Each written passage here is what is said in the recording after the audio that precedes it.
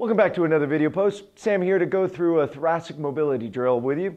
We're going to use the verses at a mid-attachment point, about shoulder height, and we're going to take the cables and hold on to the handles so that one cable is behind my back and the other cable is right by, or that fist is right by my armpit. It's going to look like you're drawing a bow back. I'm facing kind of perpendicular to the outstretched cables here, and we're going to make sure my toes and feet are symmetrically forward, and I'm going to root my feet in the ground, squeeze my butt, and I'm going to create some tension in the cables here with my left arm, one closest to you, fully extended, and the other arm flexed with the fist close to the chest. I'm going to press with the fist closest to the chest ahead toward you guys, and I'm going to allow that rotation with the hand that was fully extended.